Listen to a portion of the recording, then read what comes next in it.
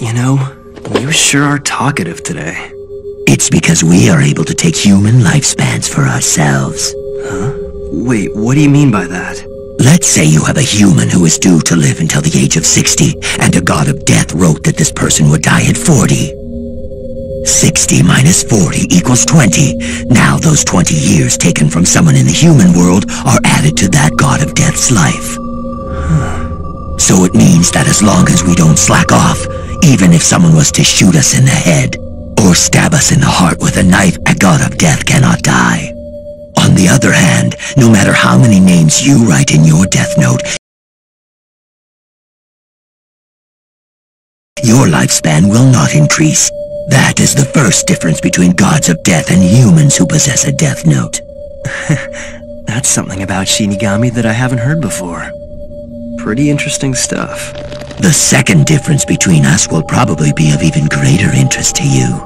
Though this has less to do with lengthening life and more to do with cutting it short. What do you mean cutting it short? Shinigami can tell what a person's name is by just looking at their face. We know instantly. And do you have any idea why? Because through a Shinigami's eyes, a human's name can be seen above their head. Not only that, we see their lifespan as well. Their name and lifespan? That's right. I'm able to see your name and lifespan right now.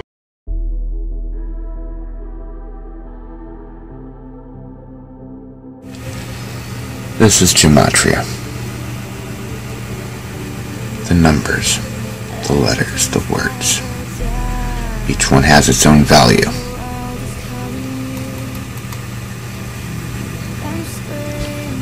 Ancient ones. Rescue.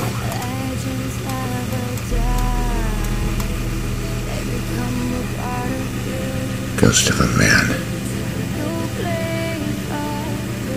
This is how Gematria works. All these numbers code to different words. English, as for all human languages, are not human. None of this is human. It's all numbers. Numbers upon numbers upon numbers, creating our world. Each one has a specific reason.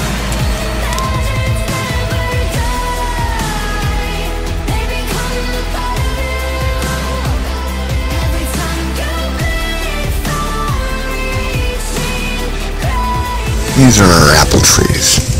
According to my spirit Arthur, who lived here his whole life, his family was the ones that planted these trees.